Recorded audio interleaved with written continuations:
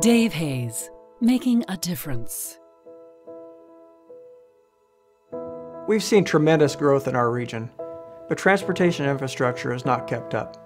Traffic congestion and 4 ferry wait time hurts the flow of goods and services and extends the commuting time for parents who are away from their children. Additionally, it causes added safety concerns, wastes fuel, and adds wear and tear to our vehicles. All of this combined diminishes our valued Northwest quality of life. We frequently hear that we need tax increases to reduce traffic. I believe transportation is an important funding priority, but I also feel strongly that wasteful practices of the state DOT must be reformed before we can consider asking you for further sacrifice for your hard-earned dollars in dealing with this traffic mess. In particular, I'm working to streamline the permitting process, which currently slows projects and wastes our tax dollars.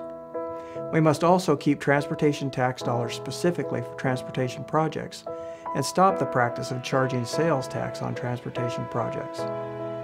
We must continue to find ways to deliver needed public transportation more effectively and economically to allow us to expand coverage without tax increases.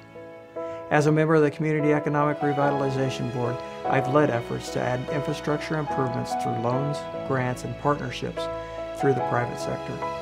Programs such as this capitalize on private investment and create badly needed manufacturing jobs in our rural areas. Dave Hayes, making a difference. Paid for by Committee to elect Dave Hayes, GOP.